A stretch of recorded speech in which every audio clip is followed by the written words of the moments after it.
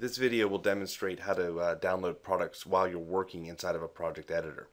So here I have one open, and if there's a product that you want to add that's not currently in your catalog, you can click the download button directly here in the project editor to open up the DTools data browser. And then from here you can search for what you're looking for.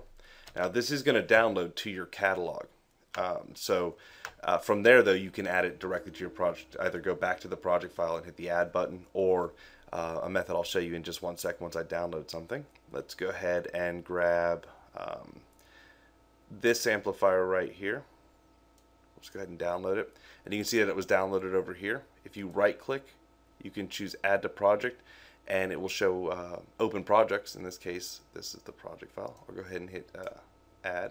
And now when you close this, back here in the project editor, you'll see that this has been assigned down here. It has not been given a location yet. It'll come into the project as unassigned, so there's no location or system assigned to it. A nice quick way to do that is via the drop zone here. You can just select your system, select where it's going, and then drag it up to assign it. And now that's been assigned that location. You'll have to hit refresh in order to see that.